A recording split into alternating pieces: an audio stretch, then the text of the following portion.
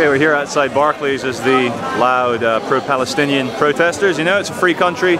Everyone has the right to peacefully protest. I take an interest because, you know, the shop Kadem is innocent in all this. They're trying to shut it down. And, you know, I've done my protests against Barclays. I've done my protests against HSBC for the money laundering. I would rather live in a world where banks weren't so predominant and didn't control pretty much every aspect of the economical, energetic and financial world, but they do, and we have problems with that. But attacking them in terms of Palestine and Israel and Gaza and so forth, we need to ask the question, where does all that reconstruction money come from when Gaza or the Palestinians or the West Bank want to rebuild, when they want to build massive projects? Where does that money come from? It comes from Western banks. You know, you walk along Manchester, you don't always see a finely dressed pony. What's his or her name? It's Bruno. Bruno? Yeah. Very nice. He's just taken over as the new Pegasus for the regiment. A new Pegasus for the regiment? What regiment's that? Parachute Regiment. Parachute Regiment, Paras? Yeah. Is there a service going on in the church today? There is, yeah. It's a change of their colours today. So oh, fantastic. We're marching back with the sound in a bit. Nice one. Well, thank you very much. No problem. Oh yeah. Yeah, I can't follow it. This is nothing to do with the demonstration, is it? So why is it you're filming? Oh no, I'm just a blogger. I just film everything that I find. Please don't touch me. Please don't touch me. Please don't touch me. Please, thank you very much. I've with the gentleman before. Thank you, thank you, thank you. No, I'm a blogger. Nothing against you guys. Charlie Veach. Is it Veach? I can never remember how to pronounce your name. Veach, Charlie Veach. I film things I find interesting in public. You know, that's it. Game's waving it.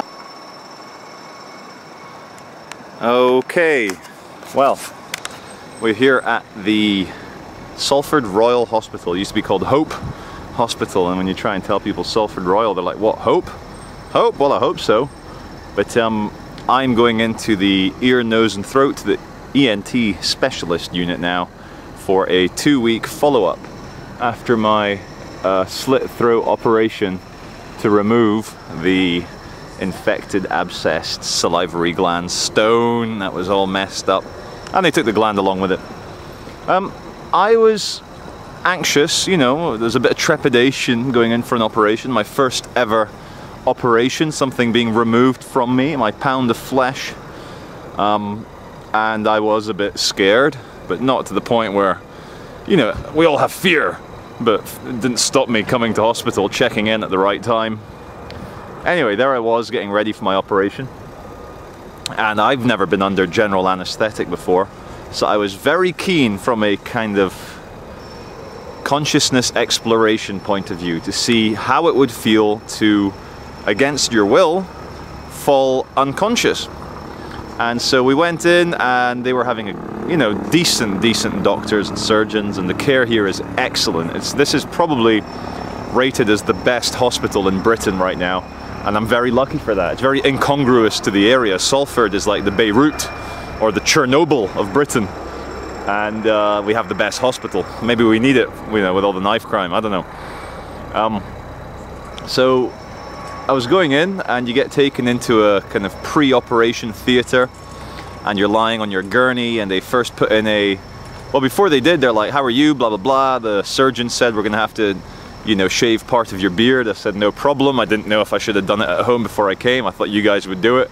I can't be the first bearded patient. They're like, no, of course, we'll do it. We'll shave your beard. And so they were like, one of the doctors said to me, I said, oh, you're awfully chirpy. And I joked with her. I said, why should I not be happy? Should I not be? And they all laughed because, you know, there I was about to have not a serious operation, but not an unserious operation either. So they, first of all, they put in a sedative into your blood, which they say is many times stronger than morphine. And so that went in. I felt the kind of cold go up the arm. And yeah, I felt drunk or high or just very kind of sedated. And I'm like chatting to them. And then the anaesthetist, cool guy, he goes, right, okay, Charlie, the anaesthetic is going in now. And I was braced myself. I said, here we go. Let's see what falling unconscious against your will actually feels like. And so they're like, blah, blah, blah, blah, blah, tell us about your kids, blah, blah, blah, blah, blah. And I'm like, right, any moment now, any moment. And then, this is at 1:30 in the afternoon, and then, just as I'm getting ready, the next moment is looking at a clock at 4:30 and feeling an incredibly strong pain in my neck, as if a team of men and women had actually sliced me open, cut out a gland, pushed around in there, maybe slapped me about a bit just for good measure, and stitched me back up. That's what it actually felt like. It was very sore. And this poor guy called Nigel, he was like, you're in this kind of ward when you wake up from general anaesthetic, and Nigel came running over. He goes, are you okay? I was like, oh, I'm in so much pain. They were like tears streaming out of my eyes. It was so painful. I was like, give me some painkillers. And he's like pumping morphine in, and he gave me the kind of the maximum he's allowed to give. And you know, poor guy, I was kind of, you know, saying to him, Nigel, I need more. Anyway, he helped me stand up to have a wee. They give you this like weird box thing made of this hard cardboard to urinate in, and I just couldn't piss lying down. I don't know, it just felt wrong. Felt like I was wetting the bed. So he helped me get up with all these wires attached to me, an ECG, and you know, the cannula in your arm with the kind of saline solution drip. And I really needed to urinate after 3 hours under general anaesthetic. But very strange. It's like one moment there I am, 1:30 in the afternoon, going, right, I'm going to be ready for this. And then there was no concept, there was no knowledge of a falling into unconsciousness. There was just the very next moment, the very next, you know, the very next frame, and the 24 frames per second was literally kind of just coming to and looking at the clock, noticing that 3 hours had passed. And what I found fascinating about general anaesthetic is that there was zero confusion. The instant I opened my eyes 3 hours later, I knew exactly where I was, I knew exactly what had happened, I knew why I was all wired up. It was truly just a continuation of consciousness with a 3 hour gap. Where was I? Well, I was lying there being operated on, but where was I? But I just wanted to do a few videos that aren't about fighting with people or conflict or the state sticking its dick up your ass and demanding things. I don't know.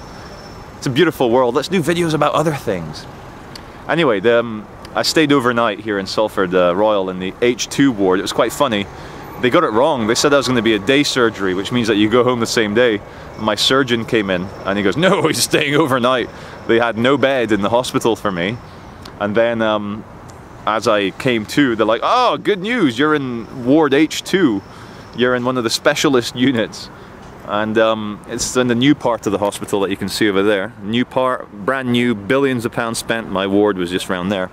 And I had, and this is not bad for the National Health Service, for the socialised government healthcare. It was a brand new room. It was super big, super clean. I had ensuite, shower, my own bathroom, and I had my own room. I didn't have to share with anyone. And many people in that ward had to be in these kind of big mixed wards with like 8 people per room. And I felt very blessed, very lucky, and very well looked after. And that's what you want. And if I can end this video on a positive note, is to say that we take the National Health Service for granted. It's kind of like if you grew up in a good family, your good family's always there, so you become a teenager, you go, fucking. You don't notice the beauty and the love behind all things. And the National Health Service saved my life, and I'm so grateful, and it's so wonderful. And here I am for my follow-up appointment. I better end this video so that I'm not late. But you know, it's when you're vulnerable, when you need help, that you really appreciate the humanity behind the building, the facade, the whatever, you know? So, God bless.